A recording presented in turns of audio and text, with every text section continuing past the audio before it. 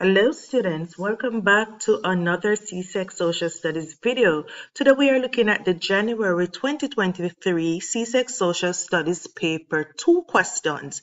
And I know that you are excited to see the questions and to see the answers for these questions. Before we start, just a quick tip. Whenever you're going to answer your questions, please ensure that you do so in complete sentences so that you can receive your full marks. And the first question says, define the term alimony. Now, what do you think the term alimony means? Well, alimony is financial support that a person is ordered, a spouse is ordered by a court to give to their spouse once they are legally separated or legally divorced. So if you are divorced or you are legally separated from your spouse, a court may order you to pay alimony monies to your spouse. And that would have given you your 2 marks. Question B, and that is 1B. One function of the family is to provide emotional and psychological support for its members. Outline 3 other functions of the family. Now, they do not want you to write back emotional and psychological support, which is one of the functions of the family, right? So we are going to start our answer in complete sentence. 3 other functions of the family are: the family acts as a unit of procreation. Now, what does the term procreation means? It means that it is the function of the females within a family to have children. Why do they need to have children? So that they can continue their family line and also to continue the human population. We do not want to reach a stage in our society or in our population where it is mostly elderly people, right? We want our females in the families to be producing children so that we can have a mixture of young people or a mostly younger population rather than an elderly population. So that one function of the family is procreation, and that is for females within a family to have children. Number 2, another function of a family is socialization of children. It is said that the family is the first agent of socialization. So this means that it is within the family that as a child, you will first learn how to interact with others. It is within your family, since that's the first set of people that you would have interacted with and will be interacted with as a babe. It is within that family that you will learn certain values, that you will learn norms and beliefs that will help you to interact with others when you go into society. So for example, your family would have already been teaching you as a child how to say good morning, how to say good afternoon when you enter a building or enter into your class. And them teaching you this, when you go into the broader society, you will already know how to interact with other people. So we refer to that as socialization. Now, a third function of the family, and I hope you guys are putting your answers in the comment section. And if you have not yet subscribed, please subscribe to my channel and ensure that you're liking this video. As an economic unit for satisfying basic needs. Another function of the family is to act as an economic unit for satisfying basic needs. Now, what do I mean by this? It is the responsibility or the function of a family to ensure that the basic needs of all their members are met. What are the basic needs? This includes food. You have to ensure that children, they have a shelter, they are properly clothed, they are getting the best education possible, they have access to medicine, etc. So it is not the responsibility of an adolescent, it is not the responsibility of a child to ensure that their economic needs are being met. It is the function of the family, the elderly members of the family, to ensure that the economic needs, the basic needs of all children are met.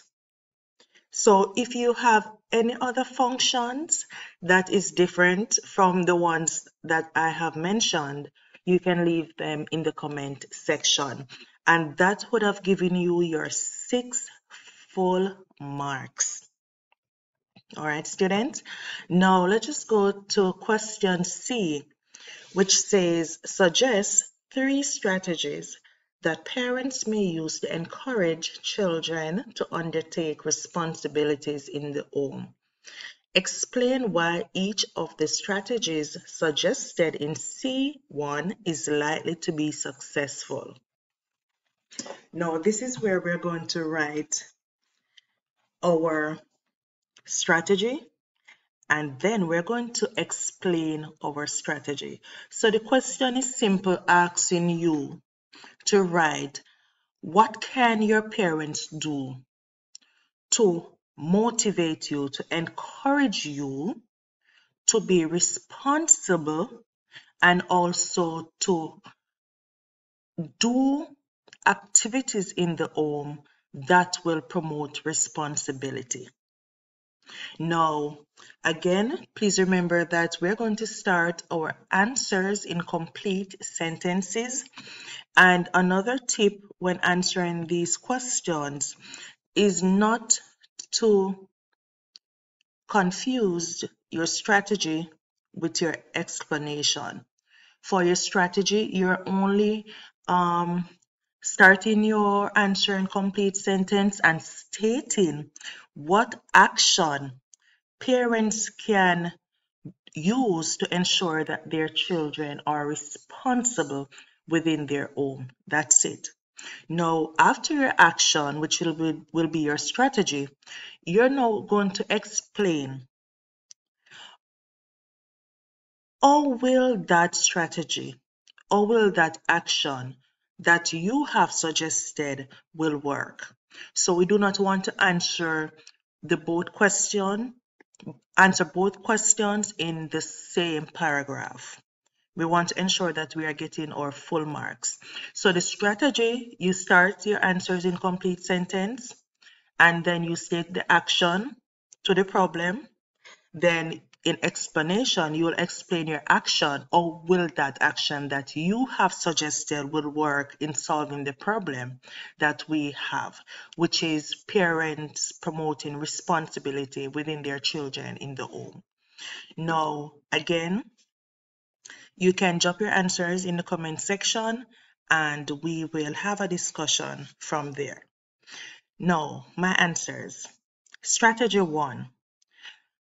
One strategy that parents may use to encourage children to undertake responsibilities in the home are they can provide a schedule and routine for their children. And that is my strategy 1. Now, explanation. Why do I believe that parents providing a schedule and routine for their children will make them become more responsible and undertake responsibilities in the home? This is my explanation. So I'm going down to explanation 1. This strategy will work because if children are taught from an early age to be responsible by having a schedule and a routine, this will promote responsibility within our children. Parents should ensure that from an early age they set schedules for children. So they will have their little schedules rule up. They could put it in their rooms, they could put it in the hallway, they could put it in the kitchen as a reminder for children of what there are their responsibilities within the home. Parents, when they set these schedules, right? They are now incorporating responsibilities into their children. For example, on Mondays, it is your responsibility to wash the dishes. On Tuesday, your brother will wash the dishes. On Wednesday, it is your responsibility to get rid of the garbage in the house. Monday to Thursday, it is your responsibility to ensure that your beds are spread. On Saturdays, it is your responsibility to clean the bathroom, right? So setting schedules will eventually developed into a routine because this is something that you have been practicing in the home from an early age. So as you grow older, becoming an adolescent and even growing into adulthood, these responsibilities would have become a part of you. So no one has to tell you to do certain things in the home because this as you have been doing this from an early age. And once parents are consistent and they are persistent in ensuring that their children follow the schedules, it is no doubt that these children will be responsible children and they will grow into becoming responsible adults. Strategy 3. Remember, if you have any different strategies, you can drop them in the comment section. So we're at strategy 2.